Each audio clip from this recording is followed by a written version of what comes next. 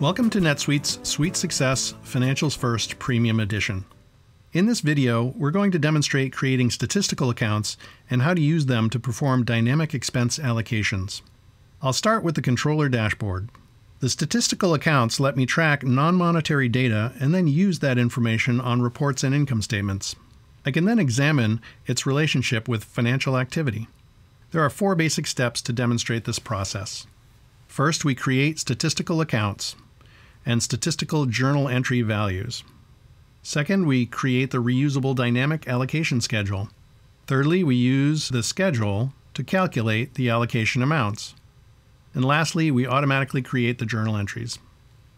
In step 1, the 9952 statistical account will be used to represent how many people exist within each department in order to use those relative numbers to fairly distribute expenses to each department. Statistical accounts are not posting to the general ledger and do not show up by default in standard financial reports unless inserted on purpose. We created a statistical journal entry to populate the number of people for each department.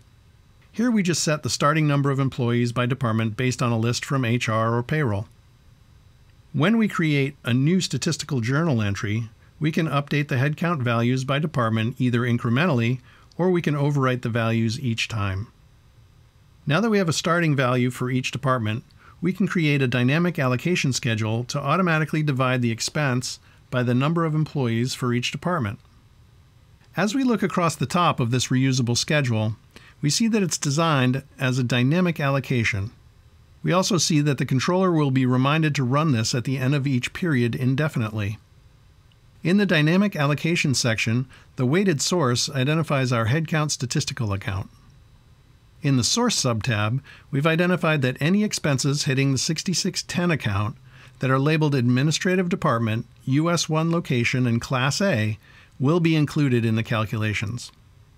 In the Destination subtab, we see the current sample weights and balances of the number of employees per department.